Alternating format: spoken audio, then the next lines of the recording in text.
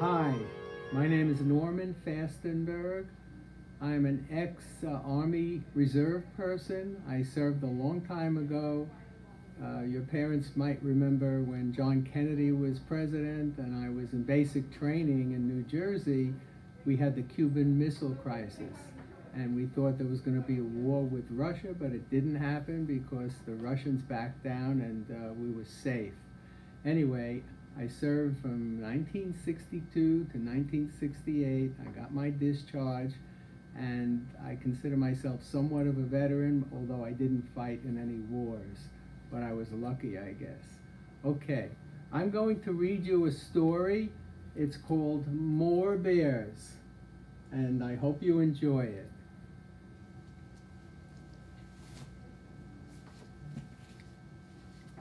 I might have to show you a picture if something I'm reading seems appropriate for me to show you the picture.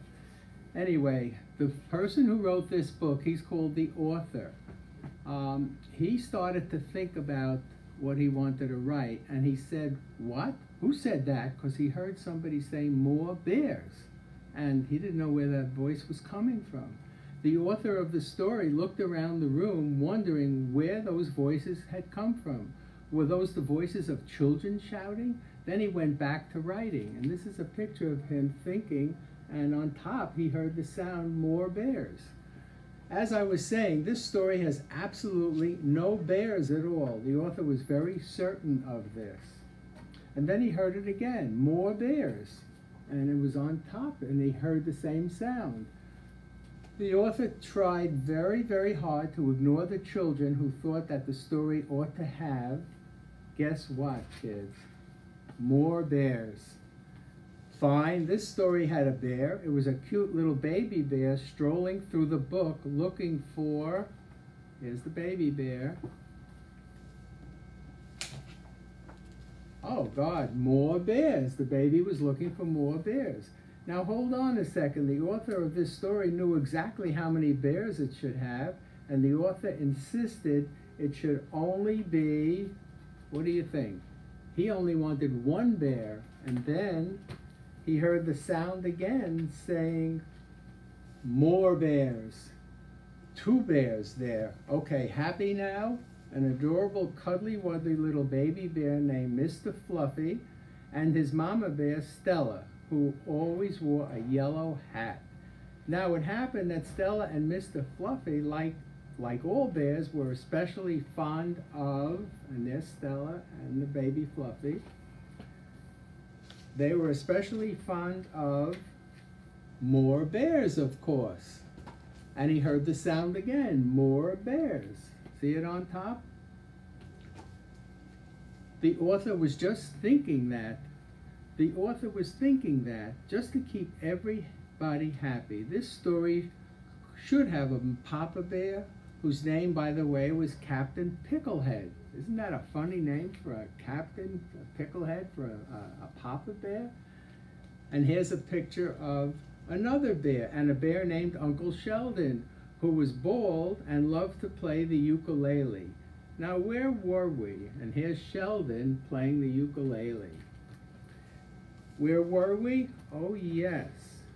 Guess what's coming? More bears. The sounds happened again. Stop that. How many bears do you want this story to have anyway? Do you really want to hear about Bobcat Sam, the bear who rode a pony, and Admiral Haversham, the English dancing bear, and Excellent Steve, the bear who just wanted to surf? These are the three bears I just read you about. There's the Admiral, and there's the English dancing bear, and there's the surfing bear. You do? Wow, why didn't you say so? In that case, the author suddenly decided that this story really needed, and what do you think, kids? More bears. Yes, yes, yes, more bears. So the author added Astro Bear, and who by the way was Bulgarian and always kept a hamster in his pocket. I'll find that in a second. There he is with the hamster in his pocket. just in case, and then the author put in 3 more bears named Lester, Chester, Esther, and Floyd. Wait, that's 4. Oh well, 4 is okay, because after all, the story really needed, and here's Hector, Chester, Esther, and Floyd. The story really needed, guess what? More bears. It needed a bear named Lucky Eddie, who juggled carrots, and a bear named Elbow, who wasn't very smart, and he always wore his underpants on the outside of his regular pants. Isn't that funny? Look what he looks like. And a bear named 123, which even the author thought was a strange name for a bear. And since probably wasn't enough, the author added even, and here's a picture of 123 playing something like hopscotch. The author added, guess what? More bears. The author added 6 bears on tiny pink bicycles, 2 bears reading comic books, 1 bear flying across the page in a cape and lederhosen, those are long socks, 3 more bears swinging through trees on vines, a bear in a yellow submarine over here, and several bears making cupcakes, and an entire team of firefighting bears running across the page with hoses, ladders, and party balloons. And look at that. He had so many bears. There were bears hanging from the top of the page, you can see here. Bears sleeping in the corners and bears standing on top of other bears. There were so many bears in this story that they couldn't fit all on one page. And wait till you see how crowded it was.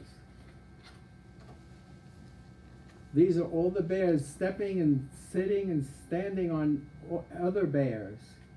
It was crowded, too crowded, so crowded that some bears started pushing other bears off the page and arguing, which made the author very grumpy. And when authors get grumpy, they start rewriting, changing the story.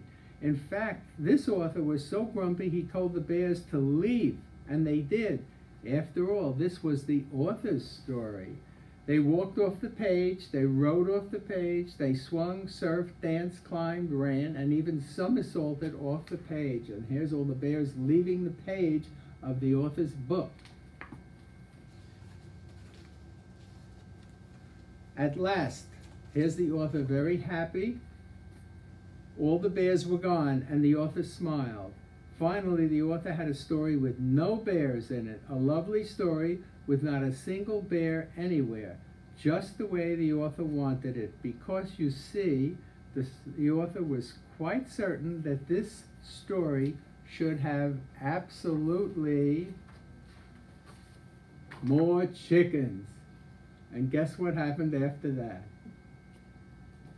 I hope you enjoyed this story. Thank you very much.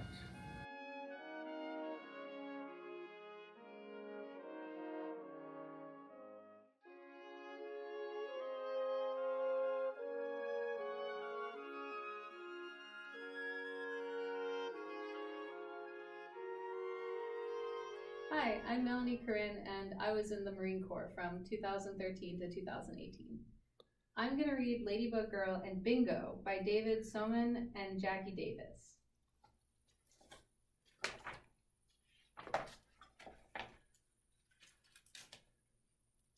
This is where we should put the tent, says Lulu. She's excited to be camping and sleeping in her new sleeping bag. Isn't this fun, Bingo? We're going to sleep outside. But Bingo isn't standing by her side like he usually does. He's zigzagging all over the campsite, smelling everything.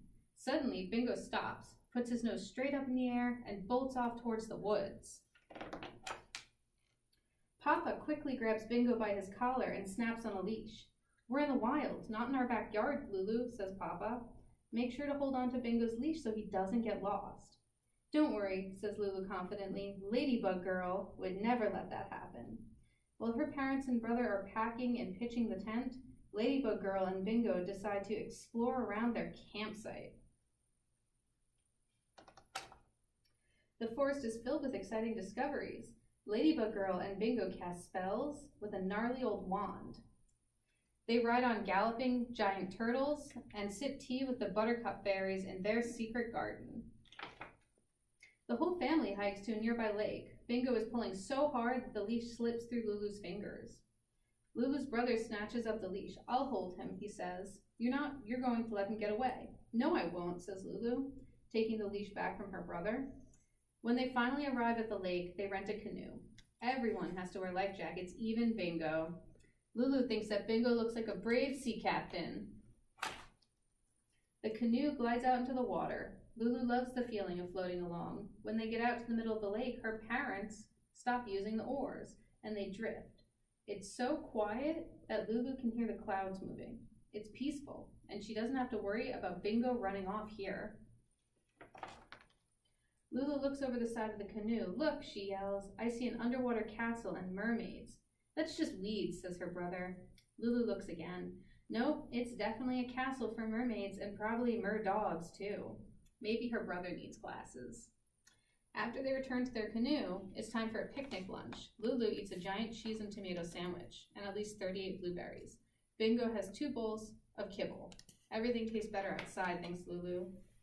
When they finish lunch, Lulu jumps up and asks, "Do you want to play, Bingo?" He pulls her towards the forest. "We could play explorers in the jungle. How about we're trying to find a lost unicorn and we have to watch out for tigers?" "You should stand guard right there, Bingo," Lulu says, hooking the leash over a branch. "And I'll climb up this tree to see if I can find the unicorn." Crack! Lulu hears the snap of the branch, and before she can blink, Bingo is racing away with the leash trailing behind him. "No, Bingo," she yells as loud as she can. "Come back." "Oh no," Lulu cries. "Where did Bingo run off to? And what if she can't find him? What if he's gone forever?" "No," Ladybug Girl says out loud. She knows she will find him, even if she has to look under every leaf in the forest. Ladybug Girl blasts off like a rocket to search for Bingo. She whizzes through a maze of trees, not caring if her wings get snagged on the branches. "Bingo," she calls, but he doesn't come. After she leaps over a rushing river and stops beside a humongous boulder, she hears a familiar sniffling sound.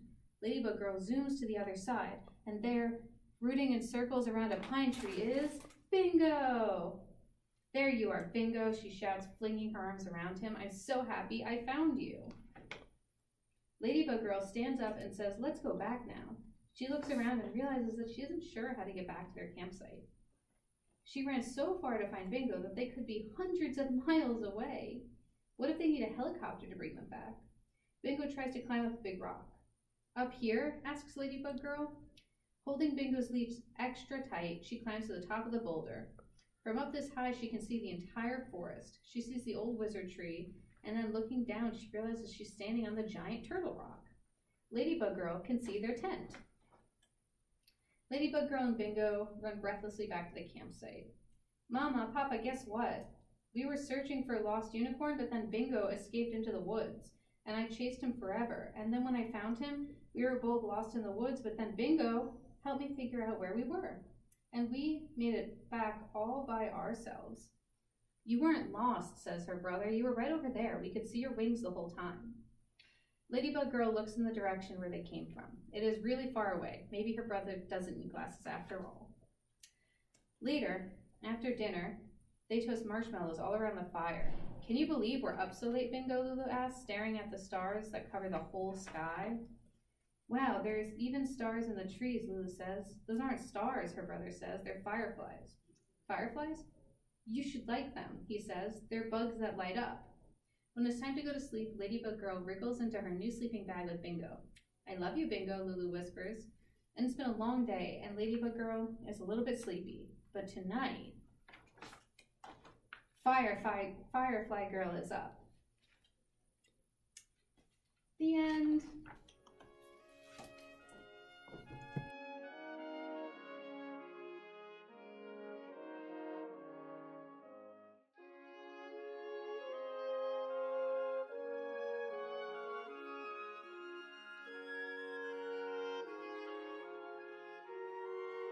Hello, my name is Jim Ling. I went to Norwich University, came out as a second lieutenant, and served in the United States Army for 6 years.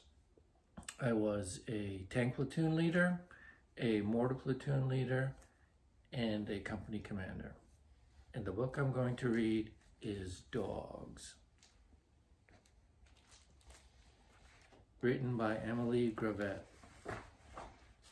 I love dogs.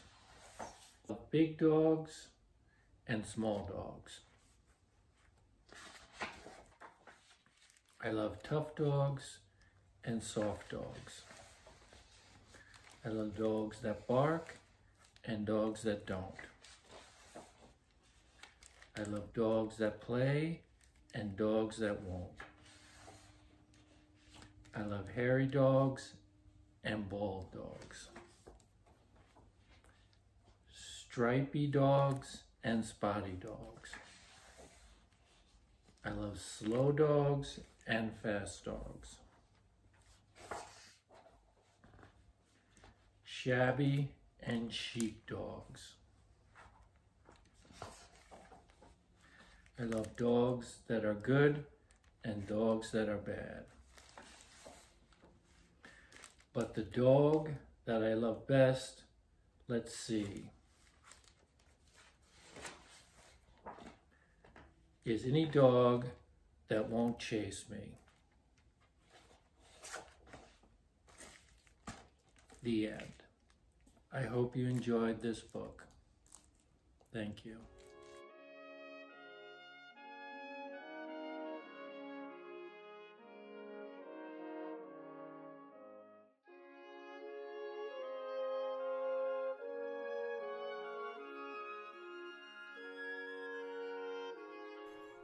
Hi, I'm Ray Sidler. I was U.S. Army, 1986 to 1989. I'm going to read David Gets in Trouble, which is by David Shannon.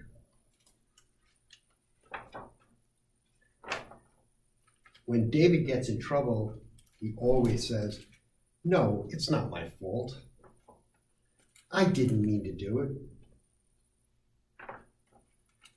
It was an accident.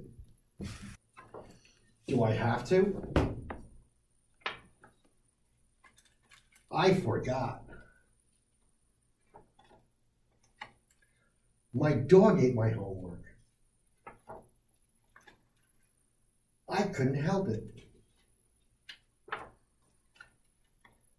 I was hungry.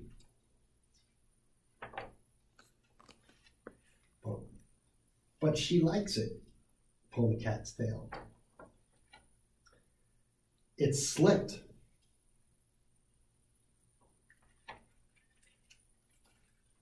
But Dad says it. Excuse me, as he burps. No, it wasn't me. Yes, it was me. I'm sorry. I love you, Mom. Yeah.